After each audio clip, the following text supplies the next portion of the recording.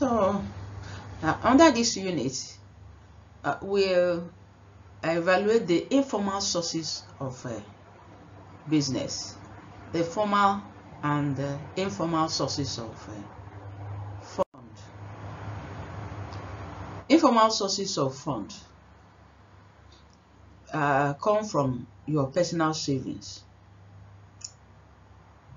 It comes from friends and family.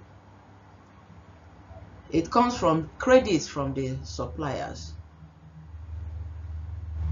from money lenders. You can borrow from money lenders, from fellow traders, from employees, from relatives or friends. Why did we call them informal? There is no organization which supervises these credit activities.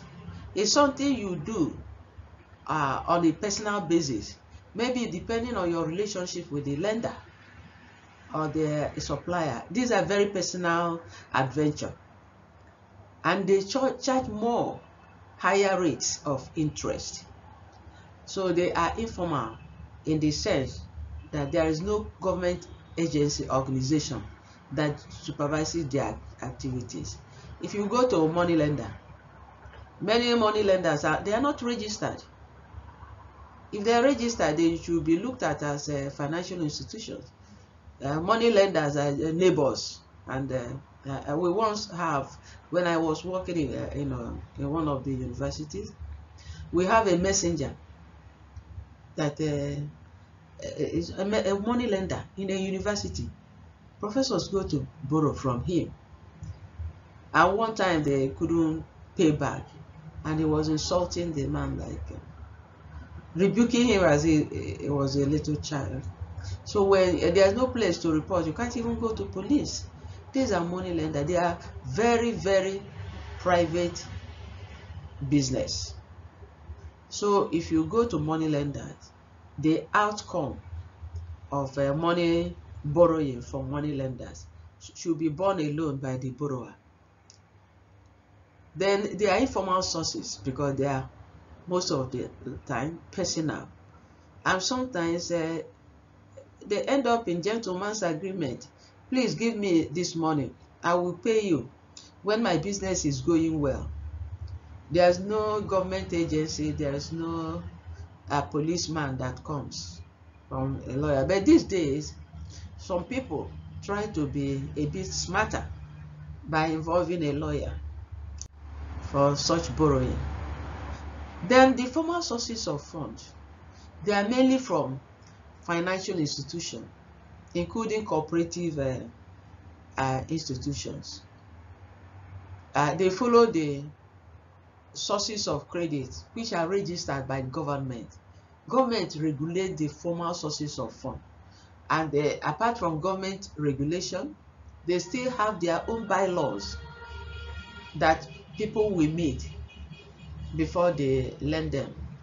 Apart from the government central bank regulating the banks, their own banks will now have their own policy, internal policy. But the bank policy, that is a monetary policy of the government, is controlled by the central bank. So when you borrow from a registered financial institution, the problems are least, and they go by the law, and the interest rates are minimal. The central bank supervises, like I said, the functions of formal sources of funds. They are generally of a low interest rate. Sometimes that is, their main motive is just to help. Not that they are not charging interest, though. The interest will be minimal.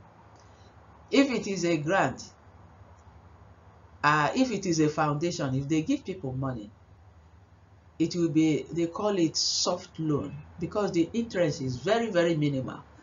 Is to assist those in need. In conclusion, therefore, I say that it is critical to have enough money to sustain your business operation.